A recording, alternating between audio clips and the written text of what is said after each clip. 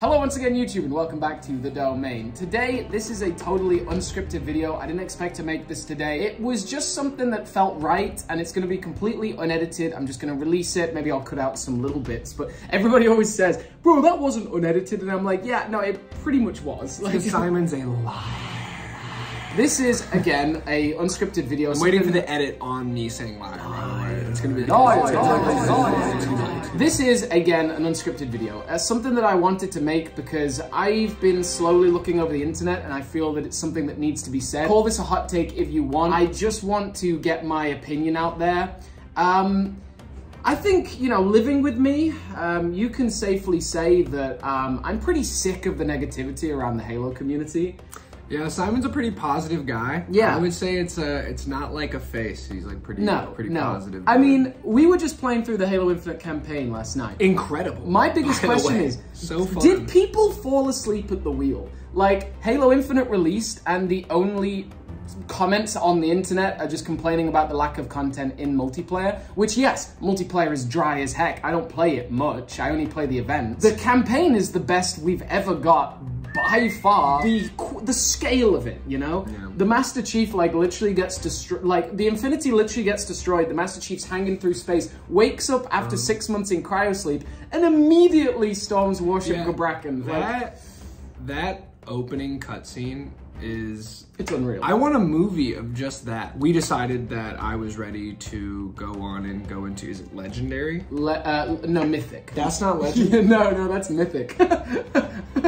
Alright, so we're playing... Anyway, well, then, this is not the point of today's video. People are going to be like, what is the point of this video? Anyway, since Halo Infinite launched, it's delivered the best graphics, the best music, the best sound design, the best characters that we've really seen since at least Halo 3, Halo Reach. And I'm very thankful for it. I'm just so upset by the negativity on the community, the negativity towards the developers at 343 Industries, making probably some of them resign, the negativity towards the lack of content, which these guys during COVID weren't allowed in the same office for like more than a year and a half. Like, can you imagine designing a game where you're all in your own offices at home and you've got to Skype in on how the progress is going? Abysmal. The game was delayed by a year. Like, I don't blame 343. Now, we fast forward to this point. Yes, there's no content for the game. Hopefully Season 2 will start to deliver and Forge and co-op campaign eventually will follow. But right now, the Halo TV show's coming out and all people can do is complain about the lack of continuity to the lore, the Silver timeline, the fact that the Master Chief's face is being revealed. They're complaining about the Covenant and like conscribing children. Here's the thing. I'm very concerned. Halo TV show has already dropped. It's out right now today. I'm very... Today's the day. Today's the day. Oh. And I'm very concerned that people are just not going to give it a fair chance.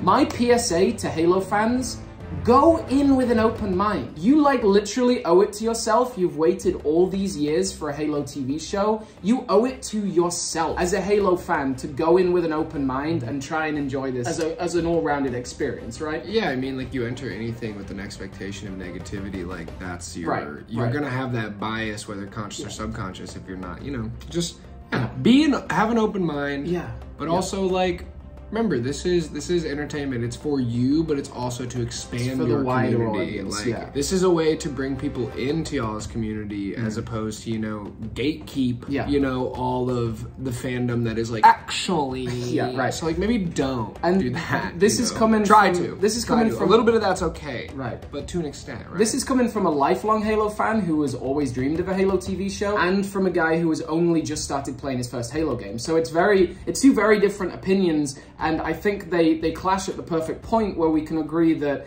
A, I don't think this should be a canonical TV show. If it was, I would have liked it to either A, be a Master Chief story set between Halo 4 and 5, or be a Halo TV series set with different characters, with new characters. They tried that with Halo Nightfall, people didn't like it, so they're probably scared, and they want to use... And this has been a problem of Halo for generations. There's not really that many main characters, so really you only have the choice of doing a Master Chief story. Then do you... First of all, go down the Silver timeline. You have the ability to kill off characters. You have the ability for the story to go in any direction. If you make a canonical story, especially based on Halo Combat Evolved, which this seems to be loosely based on, if you make a canonical story, you can't kill anyone, you can't have any variation of weapons or characters or events or even dates. Yeah, people will be so obsessed with the consistencies in the lore, it makes it, in my opinion, even less enjoyable. It makes total sense to me. Like, as you're saying that, it kind of, I mean, it ties the hands of writers, right? Like, wouldn't you rather have writers be able to do their job? Like, they're literally storytellers. Before you gave that kind of like elevator speech, I probably would have been like, I don't know, man, like stick to the tale, stick to all of that. But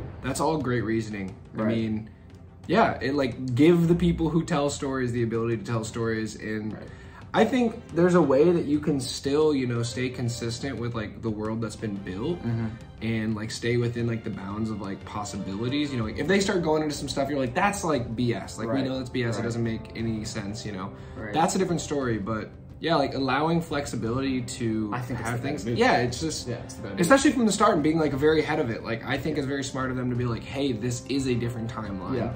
As opposed to they took the hate immediately. Yeah, like they that was swallowed the hate. That's pretty brilliant of them to like, okay, well, we need to set ourselves free on this one and might as well bite the bullet early. Exactly. The worst thing they could have done was to be non-canonical and then release the show without letting and nobody knows. I know that would have been that's the worst like thing they could have done. And I want to reiterate. So at least they didn't do that. Yeah, I want to reiterate. Don't get me wrong. I know there's some big red flags here. I know the showrunner was interviewed and said they haven't played the games. Oh, you told me that. And I get it. I get it. I get that there's a lot going wrong here. I think it's important that we just take what we're given here. Like, you look at Halo Infinite, right? Halo Infinite is technically Halo 6, but it is a soft reboot. It starts with pretty much everyone destroyed, and they start with just the Master Chief, like they did in Combat Evolved. Like, it is starting from the start again, because Halo 4 came out 2 console generations ago. But Halo Infinite is at least an okay starting off point. It's a bit confusing what Cortana is and what the weapon is and things, but it's an okay starting off point if you're a new fan. The same way in Combat Evolved, whoever played Combat Evolved had a million more questions than answers at the end of that game. So it's a good starting off point. Yeah. The same goes for this Silver TV show, the Silver timeline. Start off again. Start with new characters. And then do the same. I don't want to say Star Wars is a good example of anything, because Disney Star Wars is pretty atrocious at times. No, we love Star Wars. We still love Star Wars so much. And they still have the ability now to introduce small bits of the Star Wars legends into the main canon, things like Thrall. I really, like... I'm very attached to the Halo community. I think like TheDomain has built up this beautiful community that I feel very attached to. And it's sad to look on things like Discord and see people like complaining about this TV show before it's even come out. My advice, if I can give you anything today, personally, as a Halo fan, I'm in this for no other reason, please go in with an open mind and try and enjoy this TV show.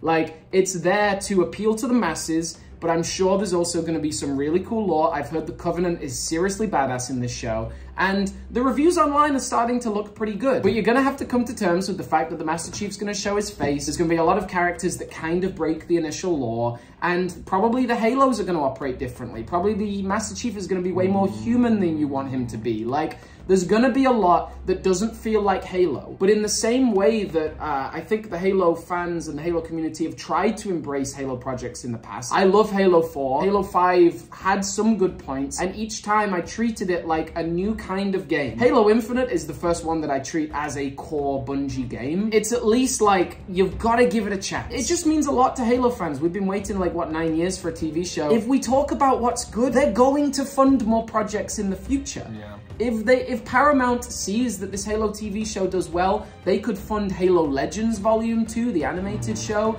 They could make loads of spin-off TV shows. They could do whatever they want. And that's what's interesting to me is like when fan bases like tear something down, you're less likely to get more content. Look at what happened with the Mandalorian when that came out. We flooded that with positivity, and now it's like Obi-Wan Kenobi, Boba Fett, you know? If you want to do something, watch this TV show, then go to Twitter, go to Instagram, go to your social media networks, give it a big thumbs up, tag the producers, say a couple of negatives if you want, but talk positively about this show, and then we'll get more Halo content, right? The worst thing we could do is complain and they just cancel it. Yeah, I mean, like, literally, it's absolutely the worst thing you can do is be so negative that they're like, oh, one, we can't appeal, two, this is unsuccessful. Exactly. Our friend Strandy42 put it perfectly, that like, Halo is in a state now where every new game, they pivot so heavily because people complain, right? At the end of Halo 4, we lost that sort of Reclaimer story because people hated on it. So then we had Halo 5 and they tried again with the Cortana story. People hated on it and then they scrapped that for Halo Infinite. And that's okay,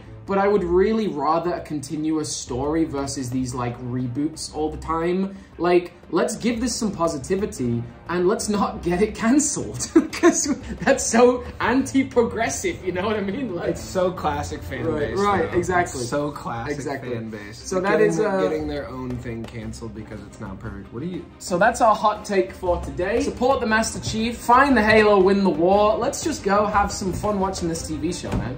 Halo forever, baby. Halo's forever, man.